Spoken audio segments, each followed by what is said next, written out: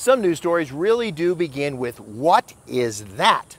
And that's probably what some people are saying as they drive along Main Street. That is a hard rubber, reflectorized, football-shaped traffic safety device called a Xikla Zebra. Some people refer to them as armadillos. They're known by a bunch of different names. What they are is essentially a vertical element that we place in the buffer space between a bike lane and a travel lane to help people driving avoid from veering into the bike lane and people biking avoid from veering into the travel lanes. Andy Bemis leads bike safety projects for Tucson's Transportation and Mobility Department. He says a company called Xikla introduced zebras in European cities several years ago.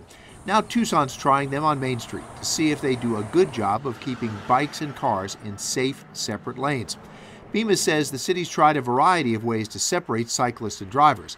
At about $75 per bump, the zebras could be a bit cheaper than other bike lane dividers and may be easier to maintain.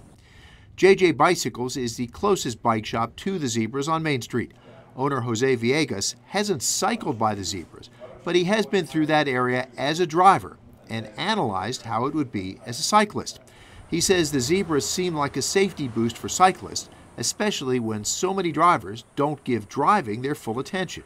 Especially now that everybody's on the phones and nobody's paying attention and then just going off the lane. But he does worry about drivers losing control if they hit the bumps. Andy Bemis says the city will spend about a year seeing how the zebras perform before it decides whether to put them in somewhere else. Craig Smith, KGUN 9 on your side.